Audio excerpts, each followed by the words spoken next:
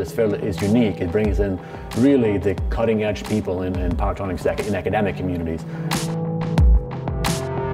We can talk to each other in a simpler way, and so we don't lose information in this conference. And here at Stanford, it's been exciting because we have even broader industry participation. We have industry folks coming because it's fairly close to their jobs, so it's been a fantastic success.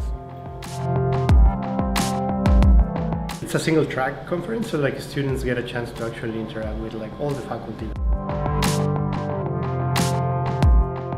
I see power electronics moving towards high power, high voltage, also play an important role in integration of wind farms. When we start to integrate several renewable energy resources, the models and the control of each converter, for example, can interact, and so simulations in real time can be a very good tool to understand such big problems.